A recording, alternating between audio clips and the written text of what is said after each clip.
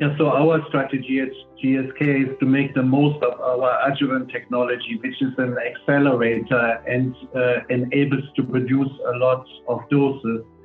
Sanofi has one piece of the puzzle, which is the antigen, and we have the other piece, the adjuvant. And both companies are working at scale, which is really, really important. And both companies have already started manufacturing at risk.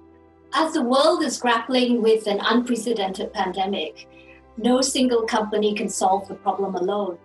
And vaccines are highly anticipated to be the decisive tool to overcome the pandemic situation in the long term.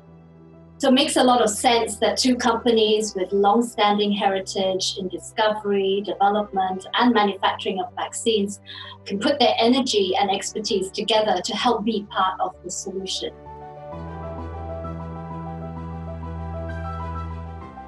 So both companies have a very strong expertise in their respective parts. GSK a strong expertise from the science, technology, and manufacturing point of view for the adjuvant. But both companies also have proven that we can handle a pandemic because we were both major players in the H1N1 pandemic, and we have very compatible expertises which we will bring to the table. Well, as Thomas highlighted, we're bringing together some of the best assets that both companies currently have in hand in order to be successful in developing a safe and effective vaccine and also manufacture at large scale as quickly as possible.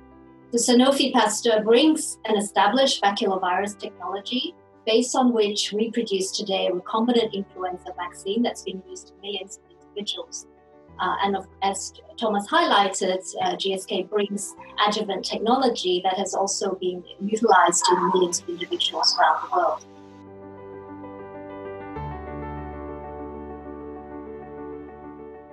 Indeed, that is the key challenge.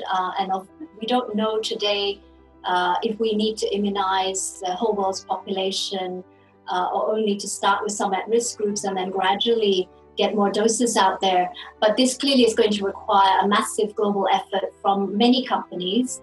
We're expecting to leverage our global industrial footprint, also our global supply chain that has been able to distribute billions of doses of vaccines today around the world. And we continue to hope to leverage that so that we can deliver the millions and hundreds of millions of vaccine doses that are going to be required for the COVID vaccine as well. Yeah, so building on Sue's comment, it clearly needs more than one company. So several companies have to come up with a scalable solution to deliver potentially billions of doses.